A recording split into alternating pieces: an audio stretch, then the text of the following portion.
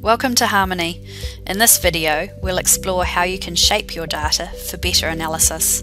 A Harmony project contains different items or variable types. Harmony applies first-pass automation to map the data source variables into Harmony variables when creating a project. Let's look at some variables in the project tree. An axis is typically a question. Elements are answers to a question. Measures contain numerical values.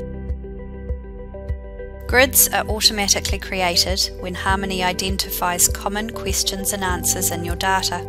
Grids have two dimensions, variables and elements.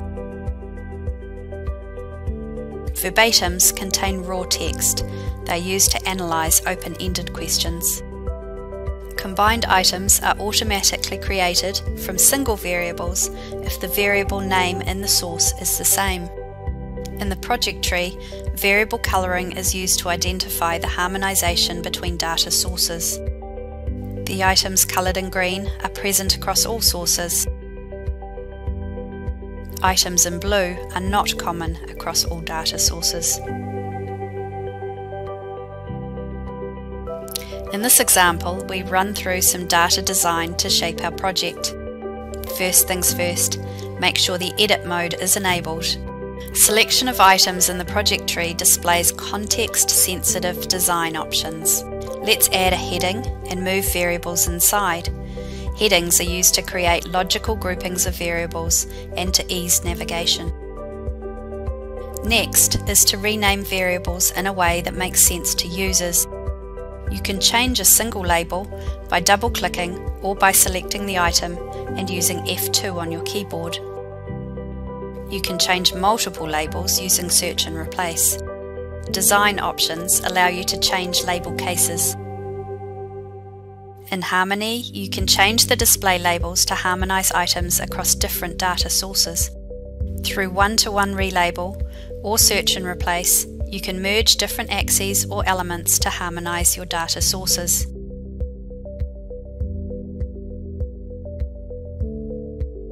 In Harmony, you can create customized constructions to suit your analysis and reporting requirements.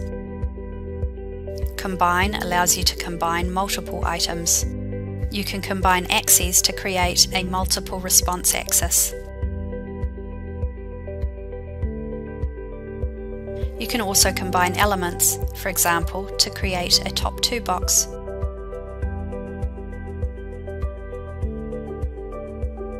You can create new variables using items that already exist in the project. First, select the position in the project tree, then choose one of the options under Construct. In this example, we'll create a new axis. After naming your axis and the first element, the Expression Editor opens. The Expression Editor is the interface to define new items. The Expression Editor supports both typing and drag and drop.